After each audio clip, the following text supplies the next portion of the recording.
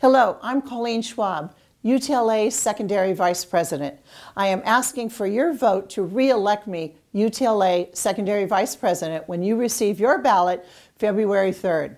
Throughout the past 2.5 years, I have worked to represent you, the members, in many different situations, including disciplinary actions and dismissals. I have been successful in getting at least 20 of our members off the dismissal list in the last 2 years.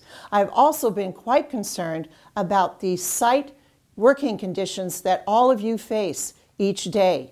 Therefore, I developed symposiums starting in our middle schools to deal with student discipline in the absence of district resources and funding to deal with the ever-increasing student discipline issue facing our educators. The symposiums were so successful that the district wants these all over the city.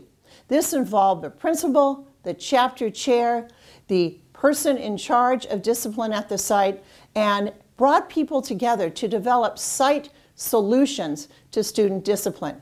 Our class sizes are an issue. I will continue to face the district down on fighting for lower class sizes and generally, overall, improving our working conditions. Our professionalism is on attack. There are forces out there trying to destroy public schools and unions, especially teacher unions.